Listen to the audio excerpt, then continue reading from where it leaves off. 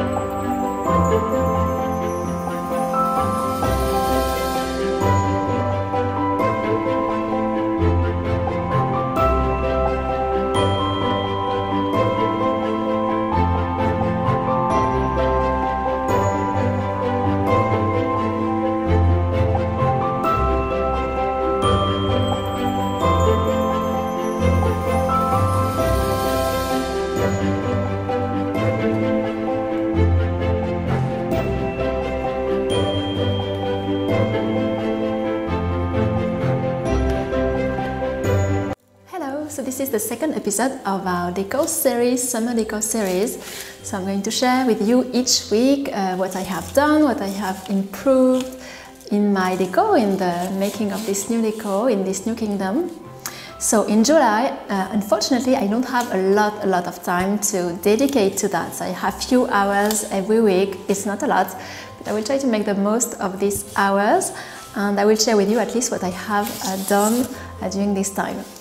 This week I have started to work on the molding decor I want to have above my cupboards, just above the fireplace. Maybe I will do this also above other doors because I quite like it. I'm going to have an animal like a huntrophy at the center, and I will have a lot of decor and things, Baroque leaves and things like that. And I'm going to add 2 things on each side because I want something rather big which really match the doors, which is at least almost as wide as the door itself.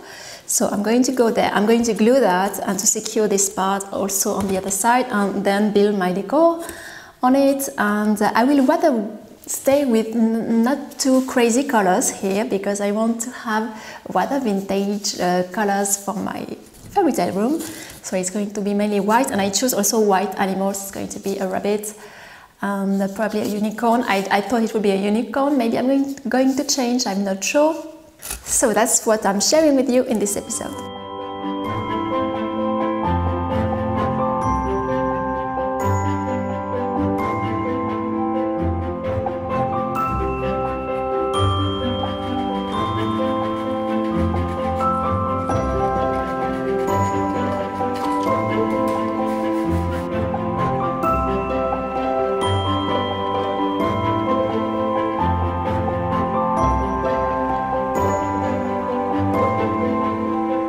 So this is what I cut in the foam board for my first decor over my cupboard. On the right, I think it's going to be the one on the right. I chose some foam board. It's much easier to cut. You can always do very sophisticated things. You would really struggle to do that in the cardboard, and I really like to use it. So what I'm going to do now, I'm going to add 2 pieces on each side because it's not long enough. So I want another piece here. I'm going to glue all that, and then later I will copy that exactly. So it's going to be easier to copy the second one because I'm going to copy the second one after this example. So nothing is absolutely symmetrical. I don't really care about that. It's for my home, so I do what I want. In case you want to be inspired by that for your own home, maybe it's a good idea to do a drawing before, so you know exactly where you are going to cut all that. I totally improvised, and I like to do that this way. I will see, because I'm going to do a lot of decor on it, some leaves, some flowers, some things like that. So, and the center there will be the head, the character, the head of the animal. So on this side, I don't remember, I think it would be a horse. I want to have a horse or unicorn, something like that on one side. You will need to go very slowly if you want to do something like that, and to carefully cut. And if you here I had broken something, so I just added a bit of newspaper and glue, and it's fine now. And that's it. I'm going to continue and to finish this big part and to attach them very well on each side.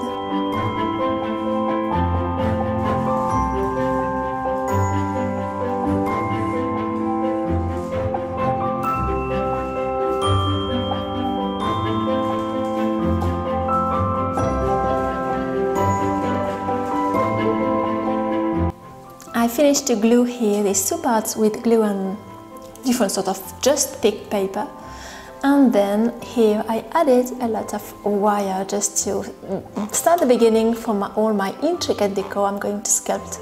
So here I left this part empty because I'm going to do it separately. I could really sculpt it there, but I think it's going to be really comfortable to just focus here on all the decor, the flowers, the craziness I want to do, and I will add the animal later.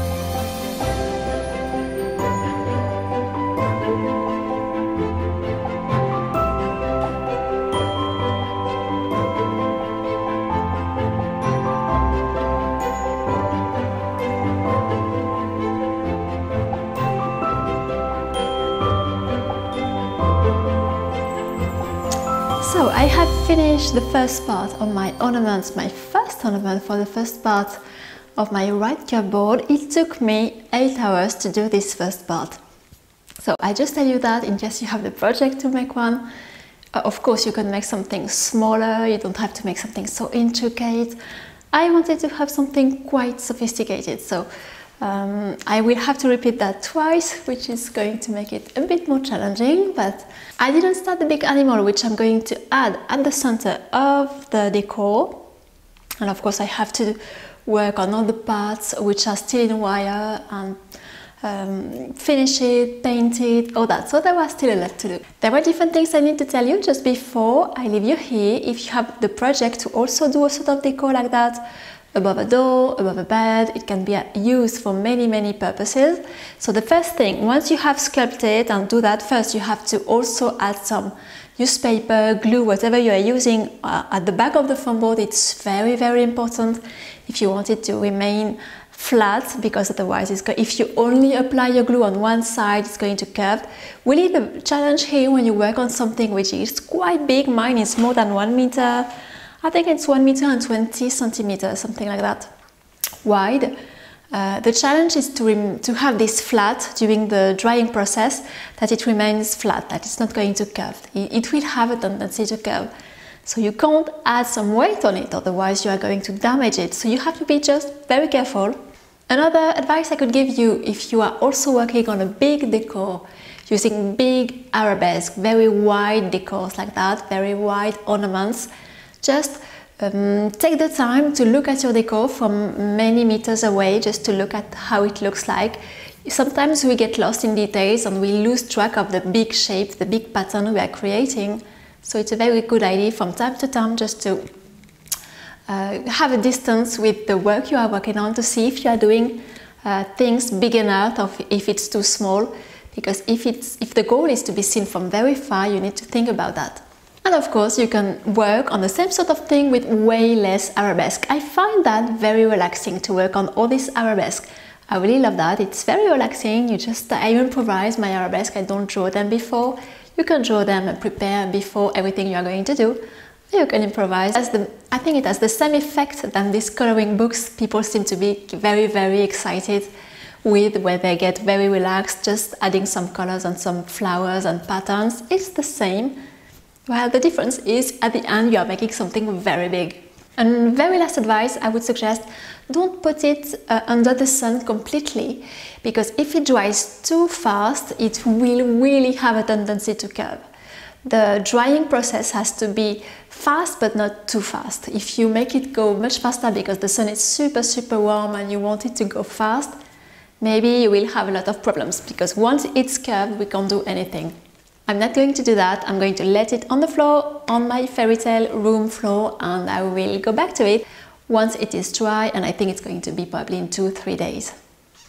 So thank you for watching this video. I hope you appreciated to see the few progress I made this week.